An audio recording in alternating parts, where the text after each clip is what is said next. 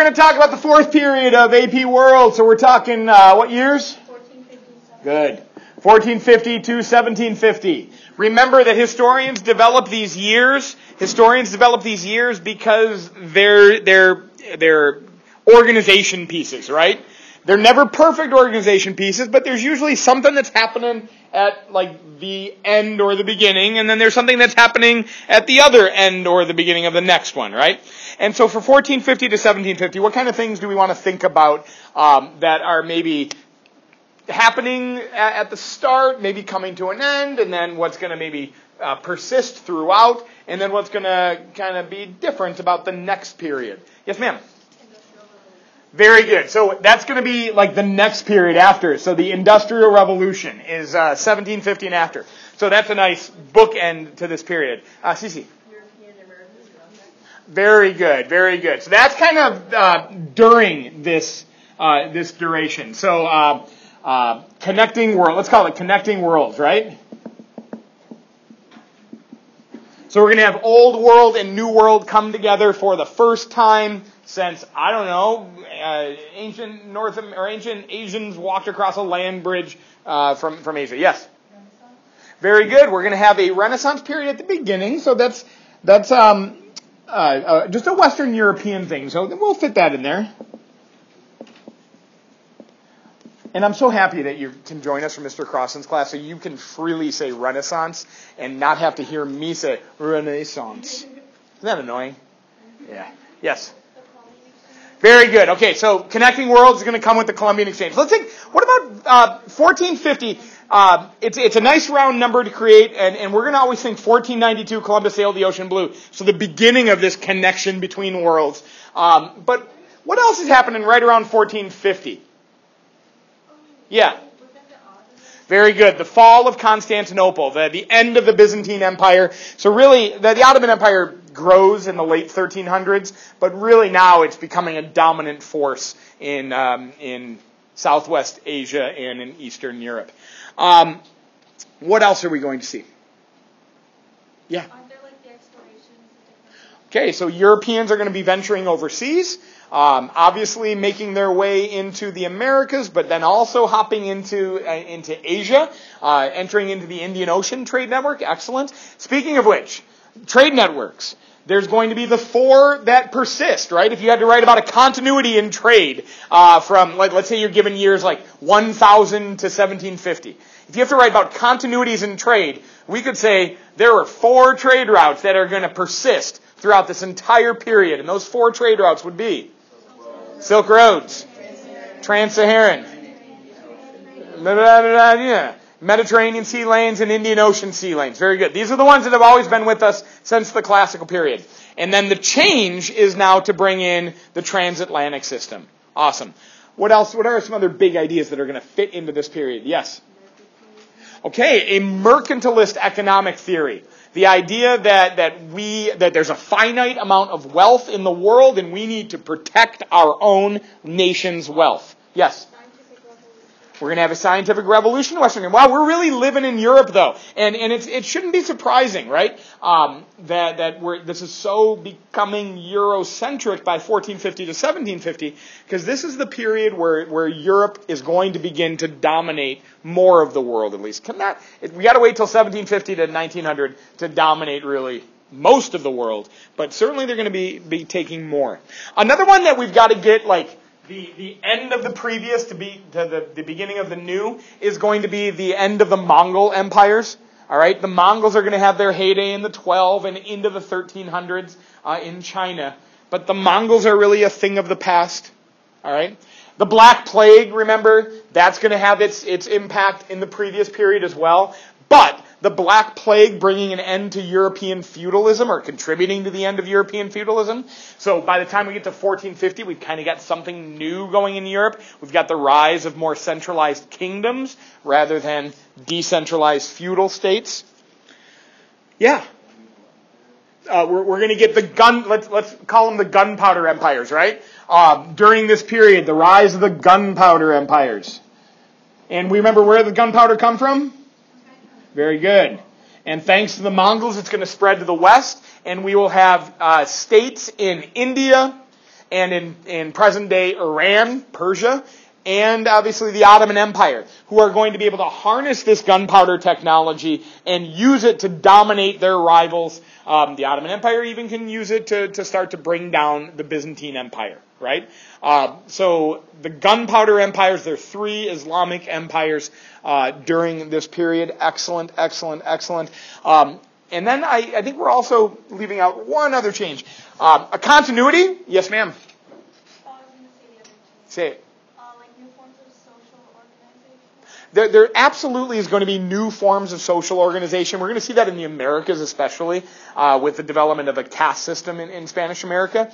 But the continuity that I wanted to talk about is there's always been forced labor around the world, right? Slavery is not an invention of this time period. So slavery, and even African slavery, slaves coming from the sub-Saharan West Africa, that's always been a thing, right? But what changes during this period? What are we going to see begin 1450 to 1750? Yes, ma'am. Now it's more harsh and less like part of the family and more like... Okay, so the nature of slavery is going to change in some respects, and the direction of the slavery is also going to change. Whereas previous sub-Saharan African slaves tended to go north to the Arab world, now they're going to go west across the Atlantic to the Americas. All right. So these are the big ideas that we want to get, so we've got our periodization down. And if you can drop those ideas into a paper that encompasses these years, you're going to be golden. You're going to be getting some points out of it. So let's kind of run through really quick. 4-1. 4-1 starts the same place as 3-1 and starts the same place as 2-1. It's all about the trade. All right. All about the trade. Trade during this period is going to intensify. There's going to be even more than we'd had before. Do we notice from the pre-classical period on, human beings create more, we trade more. We create more, we trade more. We create more, we trade more. So there's going to be an intensification. We like to use that word, an intensification of global trade. The amount of goods traded on, whether it be trans-Saharan or the Indian Ocean or the Mediterranean, now the transatlantic coming in, and then the Silk Road. All of these are still going to continue to exist. Collectively, we will see more trade going across regions than we ever had before in human history. Now, we're going to have a couple of these trade routes start to diminish in importance. During 1450 and 1750, which trade routes are going to start to wane in their importance and global trade? Yes, ma'am, Ms. Taylor. The land routes tend to. Very good. The trans-Saharan tends to lose out, especially in that slave trade business, to the transatlantic. And the Silk Road trade routes. The Silk Roads are going to have their high point during the Mongol rule in China, as the Mongols connect east to west, and the Mongols make safer the Silk Road trade. But after the Mongols fall, and certainly once the Europeans arrive in Asia, remember, if you are a European that wants contact to Chinese goods before Europeans can sail themselves to the Indian Ocean, you've got to do business with these merchants in the middle. And these are Muslim merchants in the middle, and Europeans weren't very fond of doing that kind of business. But that was all connected via the Silk Road. Now that Europeans have found their own way to the east, they don't need to use that anymore. So Silk Road trade is going to decline. Trans-Saharan trade is going to decline. While Indian Ocean trade is going to skyrocket. And obviously, there was no transatlantic trade network. That is going to develop and grow. Coolio? Cool. Countries that we have to recognize that are going to have the most impact on these new trade routes that are going to develop, we have to start with Portugal and Spain. And really, we start with Portugal. Portugal has an important, wealthy, connected to money and connected to power, benefactor that is going to spur Portuguese and really European exploration on the open seas. And that guy is who? Henry the Navigator, Prince Henry the Navigator. And that's why Mr. Freeman threw a little school on Portugal, because he opens up a school for navigators in Portugal to train these navigators on how to use the newest technology of the day to navigate the high seas. So from there, we see Portugal taking the initial lead on overseas trade and travel, right? Two guys you should know, Bartolomeo Diaz and Vasco da Gama. Diaz is the guy that gets down around the southern tip of Africa and he's like, oh my gosh, we can get around this thing. And he goes back and he lets everybody, including Vasco da Gama, know what he's done. Da Gama follows in his footsteps and makes it all the way to East Africa and then hops across to India. Coolio? Not long after Bartolomeo Diaz, we're going to see the funding of the explorations of Christopher Columbus across the Atlantic Ocean. Of course, the hope was not to run into the Americas. They had no idea the Americas were there. The hope was to get to the riches of India, to get to the trade spice markets of India. Columbus is never going to make it there, but he does open the door for the Spanish to begin to go west in order to get to the east. You should be familiar with some of the new technologies that navigators are able to use and they're going to learn to use in Prince Henry's school. So what kinds of things should be on our mind as we would drop in an evidence on maybe a short answer question or even a long essay question? Yes, David?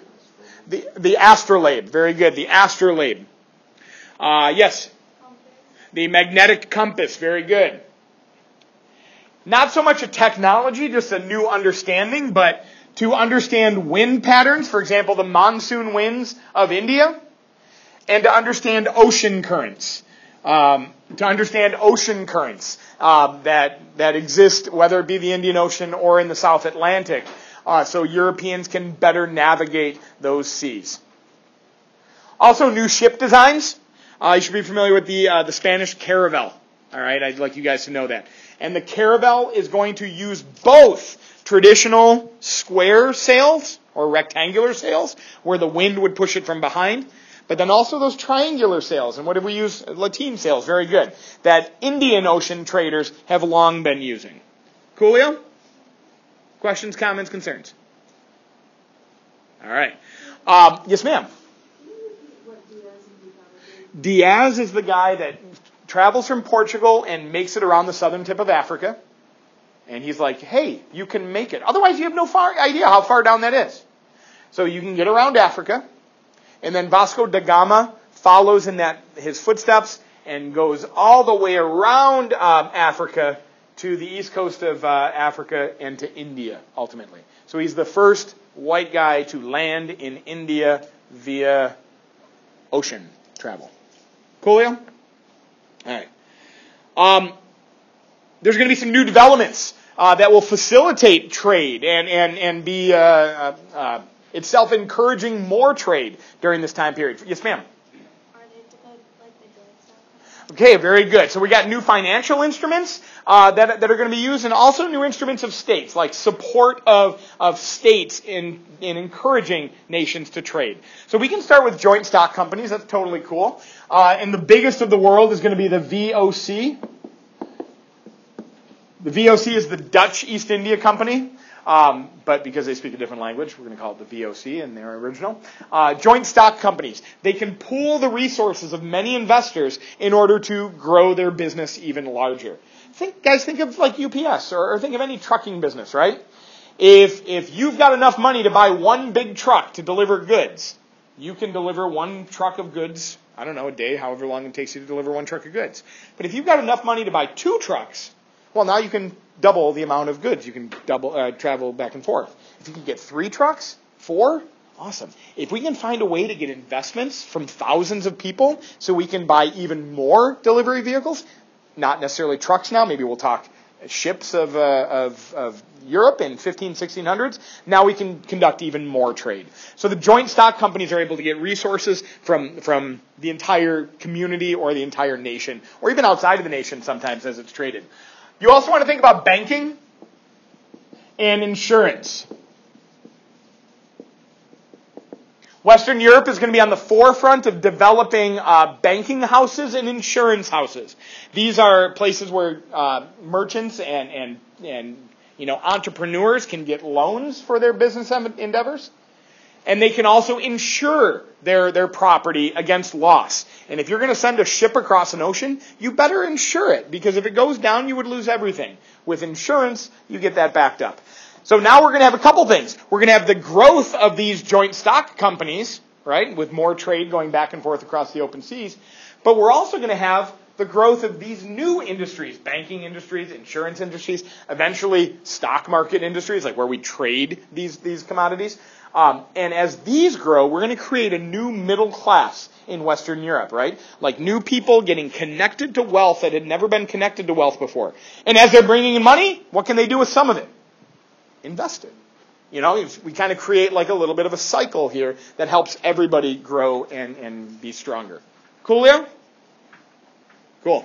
I want you to think about the Spanish and their connection. They find a mountain full of silver in present-day Bolivia. It is called Potosi. Very good. P-O-T-O-S-I.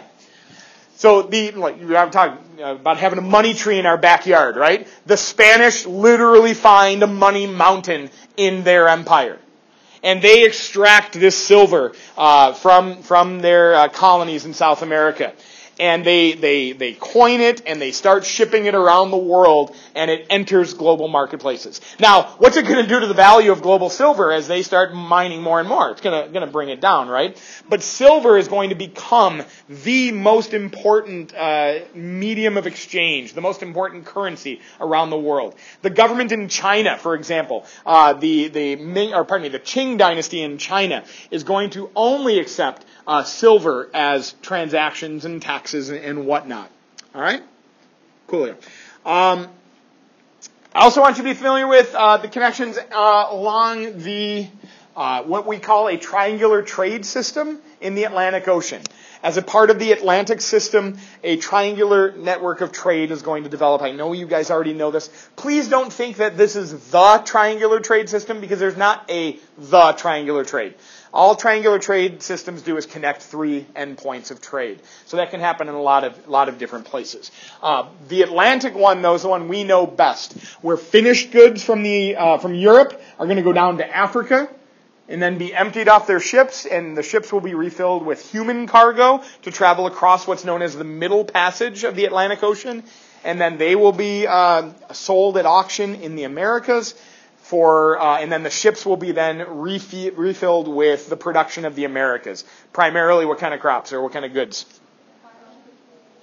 Sugar, primarily. Sugar and cotton, to a lesser extent, rum, some of the byproduct, molasses, some of the byproducts of sugar. Be absolutely comfortable with the Columbian Exchange. You've got to know things that are going from east to west and from west to east, or old world to new, new world to old. All right? Right off the bat, think about diseases going from the old world to the new world. Okay, that's going to decimate the populations of the Americas. And then the foods that'll go back and forth. Give me some new world to old world. Yes, ma'am. Potatoes, very good. I like thinking of potatoes and corn together because they're both high calorie, very easy to grow crops that are going to have a tremendous impact on populations in the old world, right? What else is going to move? Yes, ma'am. Squash, very good. Pumpkins, awesome. What else? Yes, ma'am. Tobacco, very good. Tobacco is an American crop that's going to become very popular in Europe. Now let's go the other way. Yeah. Old world and new world. Like pack animals. Okay, very good. Domesticated pack animals. Horses are a new thing in the Americas. Cattle, goats, sheep, all of them are going to be new to the Americas. What do you want to say, Angel? Okay. Sugar, also. Like all the sugar cane that's going to be grown in the Americas as one of the most important cash crops. That'll make its way over.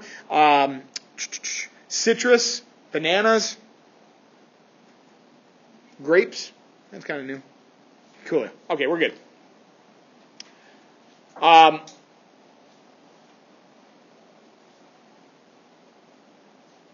Know that old world populations are going to see tremendous growth because of this. So when we talk about the Columbian Exchange, it is very easy to remember the death of Native American populations. It's often harder to remember the growth of old world populations that will result. As people are mixing, as they're moving more, as people are mixing, we're going to have some new syncretic religions, right? Syncretism is when ideas come together and they make something new. So we're going to see new syncretic religions, not only in the Americas, but really around the world. In some cases, we're going to see religions blending previous ideas that were there. For example, Sikhism in India. Should know Sikhism, Sikhism. A blending of some blending of some Hindu and Muslim ideas to develop a new religion in India. And then in the Americas, we will see religions like Vodun and Santeria. Vodun is an African traditional religions blended with Roman Catholicism, particularly French Catholics. Santeria we are going to see in a place like Cuba, where again African religions blending with Spanish Catholicism. I want you to think of that movie Coco, which you probably have all seen to this point. Coco, which is going to be like Roman Catholics in Mexico, but celebrating the Day of the Dead, celebrating traditional Aztec or Mexican religions, Mexican native religions that practice ancestor veneration, kind of a blending. So a Catholic in, like you guys know, who's in Spanish class here?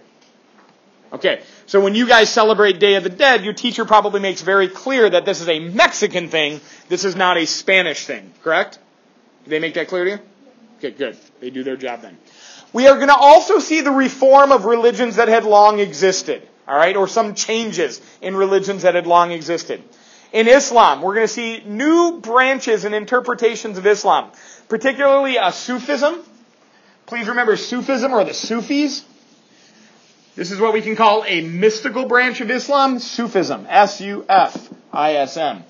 Sufism, a mystical branch of Islam that kind of separates the believer from the mosque and the imam, the leader of the prayer, and it's more of an individualized, personal connection to the faith, right?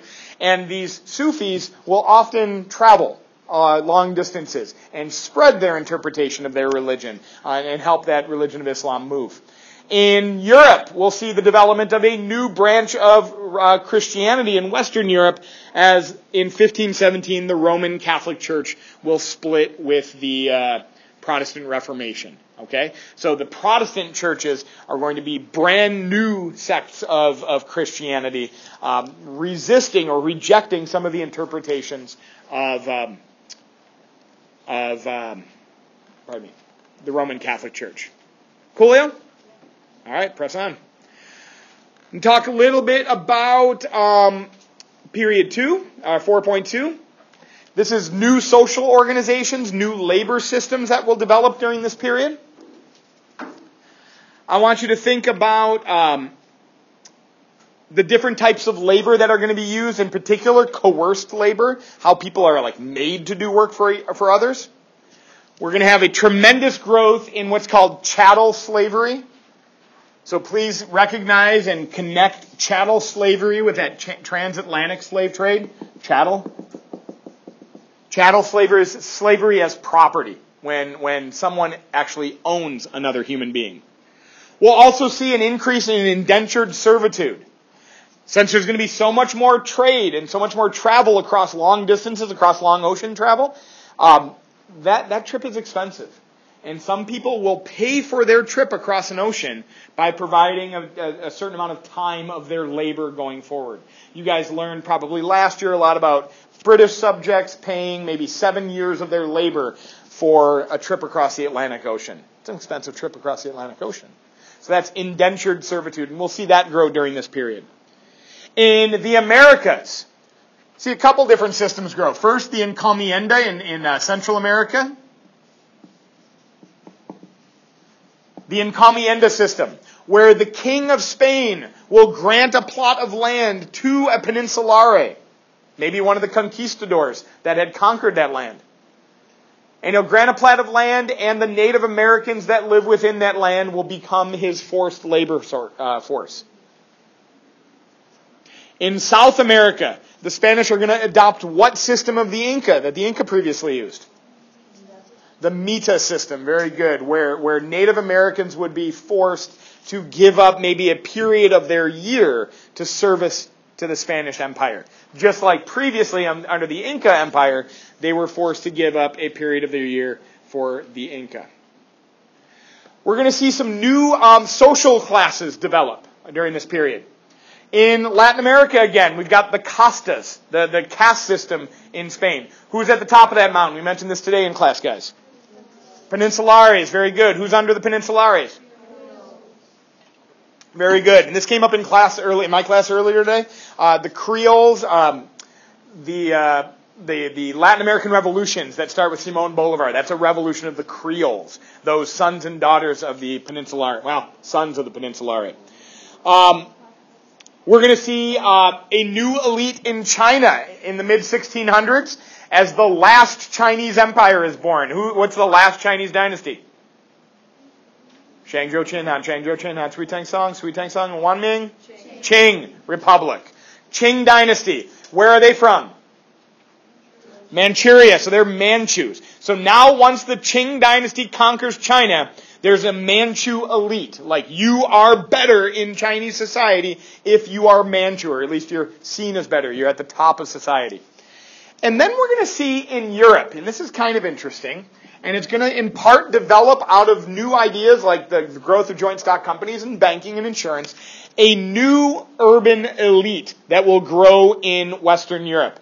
We sometimes use the word gentry for this like upper crust of European society. But what is new here, from 1450 to 1750, we don't have feudal Europe anymore. Like, there's still traditional nobles. But we don't have, like, the wealthy guys who own land, and they are the only wealthy folks in society. Now there's other wealthy folks around. And in some cases, kings are even going to go so far as to sell titles of nobility to some of these wealthy folks that have developed their wealth through other means. All right, it's not just land ownership anymore. So we can call these guys the European gentry, the new like upper crust of European society. All right. Questions, comments, concerns from anyone? All right. For 4.3, the empires that are going to grow, the states that are going to grow that we need to be concerned with.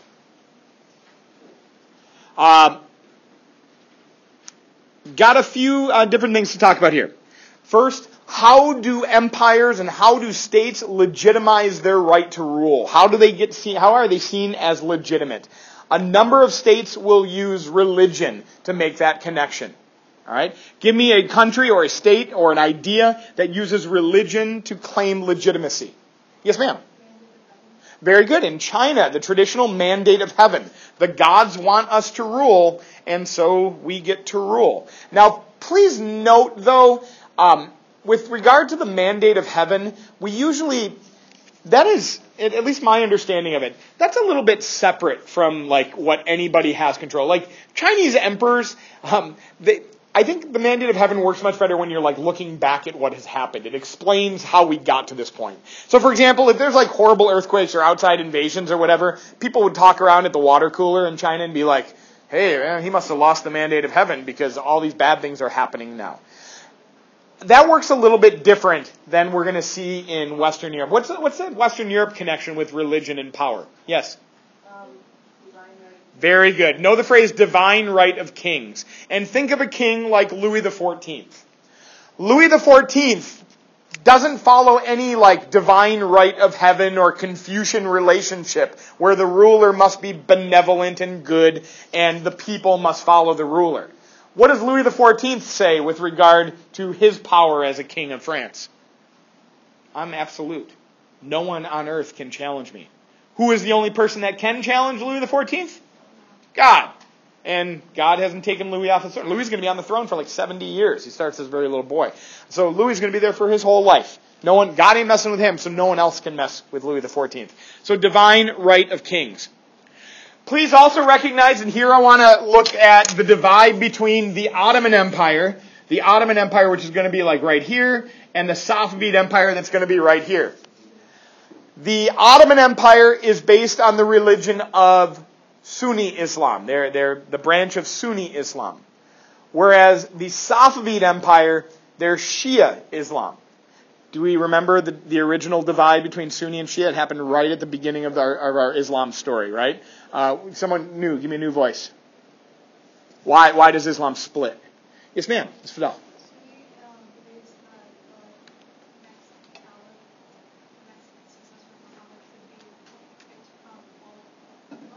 Very good. So,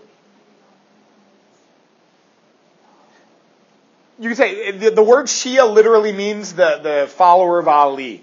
So Ali was Muhammad's son-in-law. So the Shia think to be the caliph, to be the successor to Muhammad, you've got to be in this line of Ali. Whereas the Sunnis say it can be anybody that the Ummah, the religious community, supports. All right. So right off the bat in Islam, we've got this split.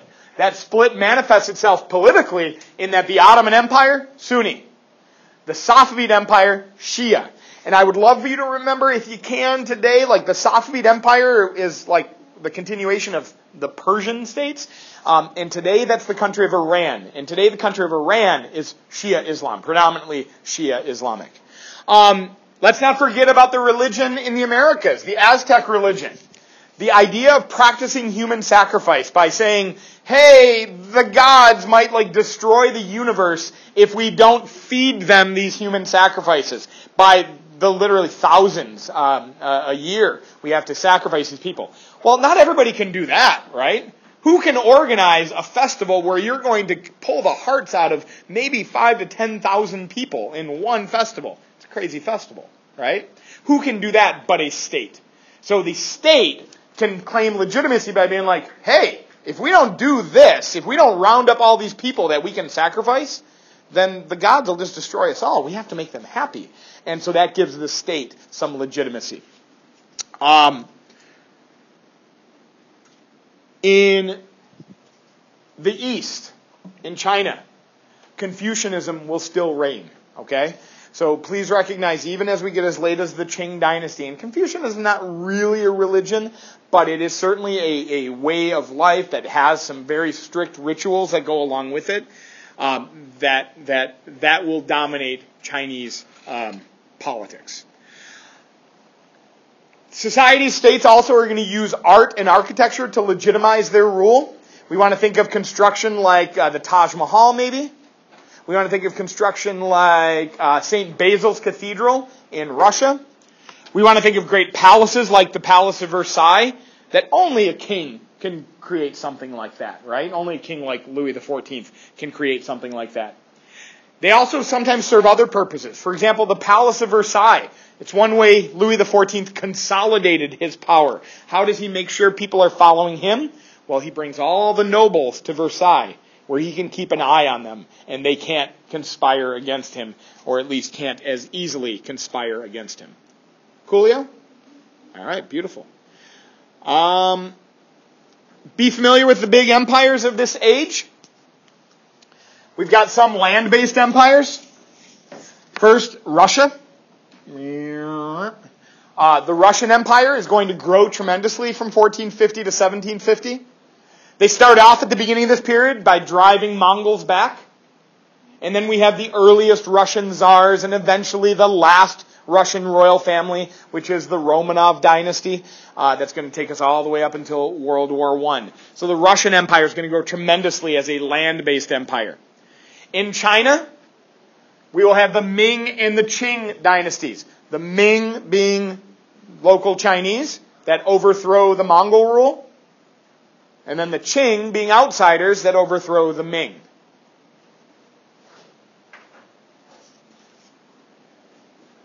In India, at the beginning of this period, we've got a Delhi Sultanate in the north. The Delhi Sultanate, it's an Islamic state in the northern part of India.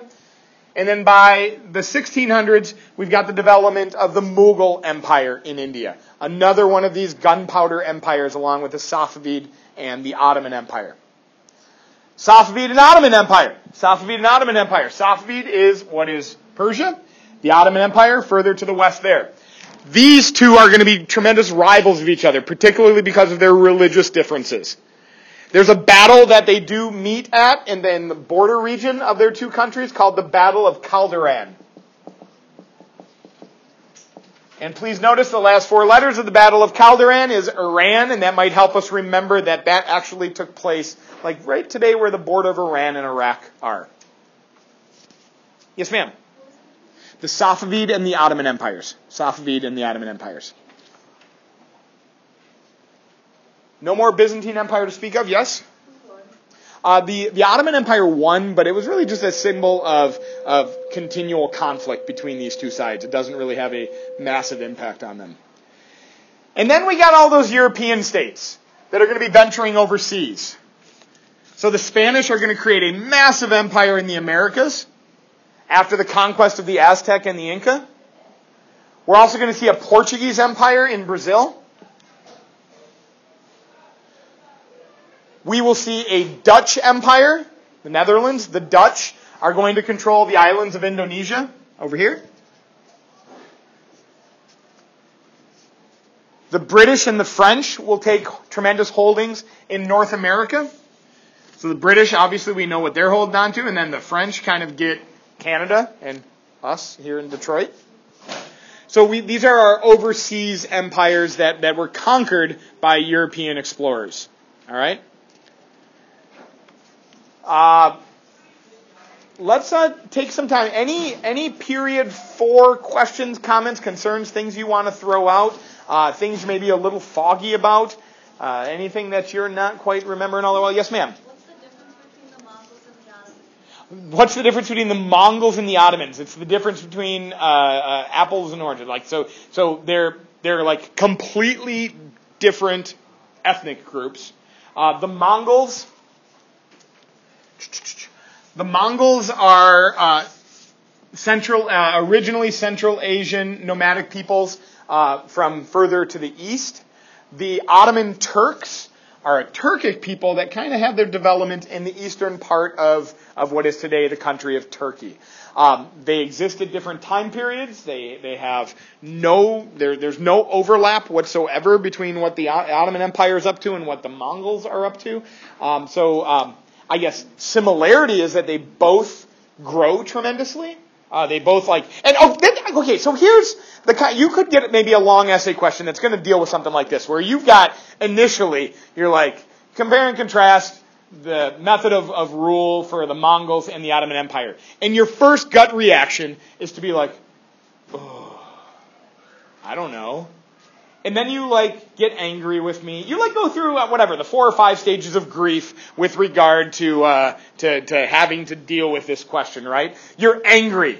You're gonna curse me. You're gonna curse Mr. Crossan that we didn't do a good enough job for you, right? And then you might try to bargain a little bit, you start maybe praying or whatever you might do, and you're like, okay, God, please help me through this, and if you help me through this, and to get at least a 3, I'll be forever in your debt, right? And then you might just get sad, and you're bummed out, and you're like, I'm going to fail, this one's going to be the worst. And then you just accept what it's going to be, and you're like, hey, maybe I'm just a 2. And once you get to that acceptance point, I hope you sit back and relax and breathe and say, I do know a lot of stuff.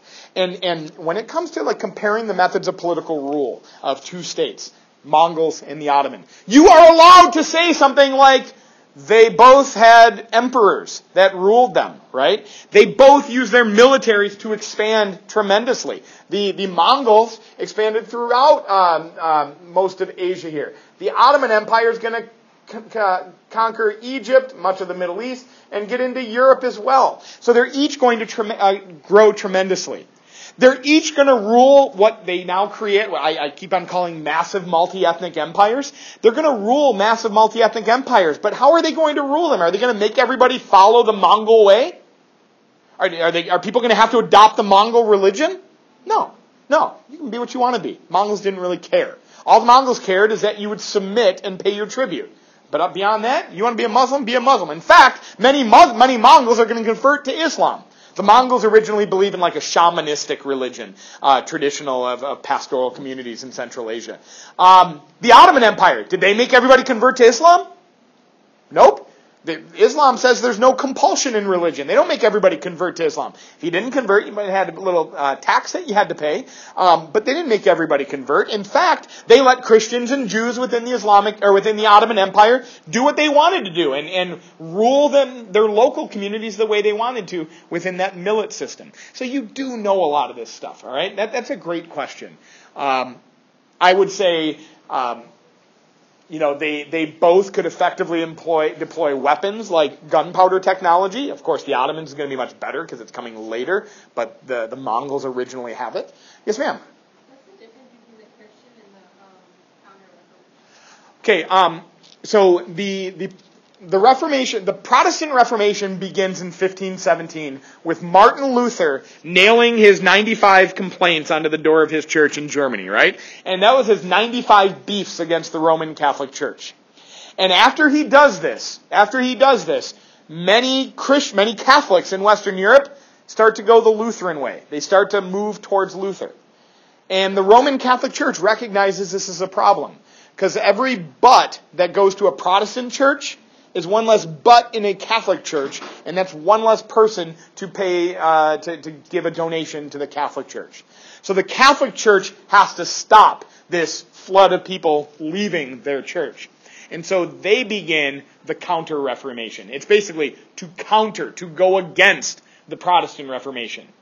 And they, for example, end the practice of the selling of indulgences. That was one of the big arguments that Martin Luther had, right? They give more of a focus to religious education, not only in Europe, but also spreading Roman Catholicism. And conveniently for the Roman Catholic Church, what is starting to happen at the exact same time that the Protestant Reformation begins?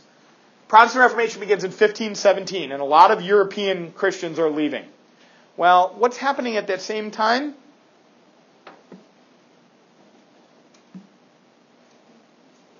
Well, Atlantic slave trade, sure, but the Americas are being taken over, right? And what's going to happen to a lot of Native Americans? What's going to happen to a lot of Africans even as Europeans are making their way into the Americas? They're going to convert them. So they're going to lose a lot of membership because of the Protestant Reformation, and then they gain a lot of membership because of European missionary activity, not only in the Americas, but also in Asia. What other kind of questions do you guys have? These are good. Yeah. John Calvin was just another one of these Protestant Reformation figures.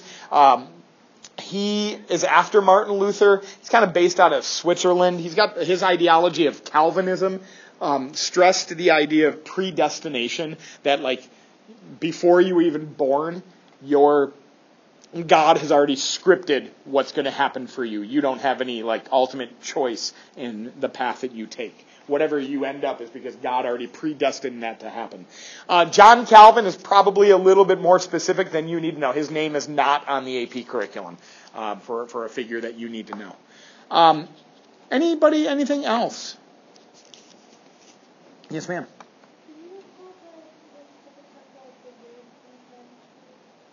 The European gentry is just this new upper class that's going to develop in Western Europe. For almost all of human history, the wealthy people in the world were people that owned what? Land. Wealth always came from land. But after pretty much the 1450s, we're going to see something happen. One, a lot of that old traditional land ownership class, especially in Europe, they died in the Black Plague. All right?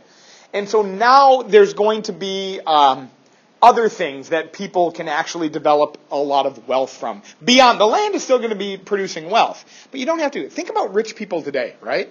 Wealthy people today might own a house with some land. They might have a little cabin up north or something. But they're not getting their riches from the land. Where are they getting their riches? From the companies they develop, from the businesses they begin. Maybe they're in banking, maybe they're in manufacturing, or who knows, whatever they're into. But the wealth is going to come from places besides just what we can grow or take out of the land beneath us. And this creates a new gentry in Western Europe. Gentry just means rich folks. A new class of rich folks in Western Europe that are getting their wealth from beyond land ownership. All right? And that's why we're going to have the French Revolution. Okay, that's the next period. I don't want to talk about the French Revolution too much here. But something like the French Revolution. Remember we talked about the three estates of the French Revolution. First estate, the clergy. Second estate, the nobles. And then there's all the people. And for most of history and for most of the world, when we talk about like the church people and then the nobles and then everybody else was always like poor. They were always the peasants, right? But now by the time we get to 1789, the everybody else includes a lot of wealthy, middle class, upper middle class people that they just don't have land. They don't own title to any land. But they still have a lot of wealth and power. And this is the 19th century when they're going to start saying, hey, we want some political voice. We pay most of the taxes, so we should have a say in how those tax dollars are being spent. Right? That's the new European gentry. All right. We use that word gentry also with regard to Chinese history and the scholar gentry. China has this idea that you can become important in society, not by just being rich, but by being an intellectual, by being able to pass the test and become a part of the bureaucracy. Any other period 4 questions? Yeah. What was the Tokugawa? Oh, good. That does fit in here. So, Japan. Japan is going through, in the previous period and into this period, Japan is going through the same kind of feudalism that Western Europe is going through, right? Where landowners, in Japan we call them daimyo, are often in rivalries with other landowners, other daimyo, other lords, and there's like constant fighting, constant warfare in Japan.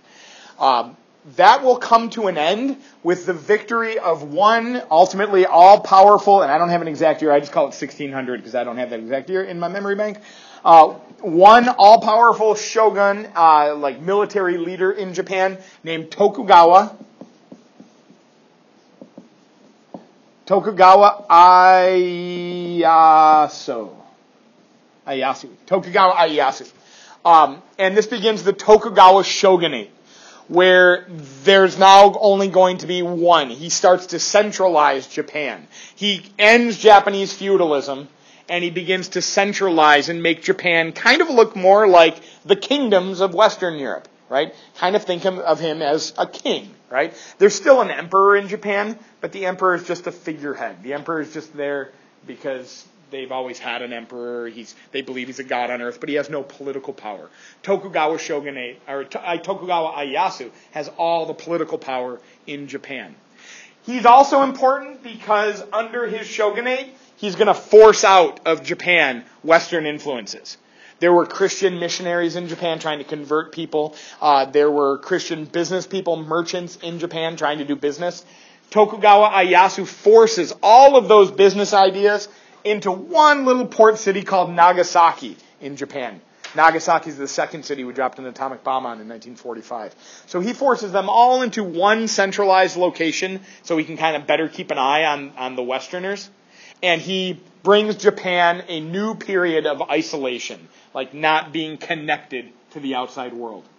This is going to last, this Tokugawa shogunate is going to last for a couple centuries and only come to an end with the Meiji Restoration. The Meiji Restoration is basically Japan acknowledging we can't beat the West, so we should be like the West. And they reassert the authority of the emperor, and they start to modernize Japan. Cool? One other note under the Tokugawa shogunate. Who are those like knights, the warriors of feudal Japan? The samurai. Under Tokugawa's era, the samurai doesn't have as much role. Like, samurai are really important when you're constantly fighting civil wars. But when you're done fighting the civil wars, what do the samurai have to do? Not much. So Tokugawa Ieyasu kind of turns the samurai class in Japan into more of a bureaucratic class. The samurai warriors now become essentially government bureaucrats. All right? They're very respected in society, so that helps you. It helps you rule. Cool.